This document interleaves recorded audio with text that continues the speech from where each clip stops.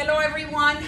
As you know, I am training for the New York City Marathon, and I've been asking for your support because I'm raising funds for the Leukemia and Lymphoma Association.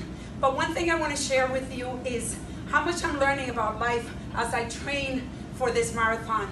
About 2 weeks ago, I got hurt and I haven't been able to run, and I had to learn patience with my body.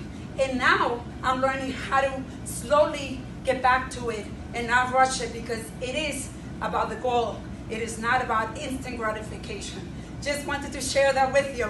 Take care. Thanks for your support. Please make sure you donate. Take care. Bye-bye.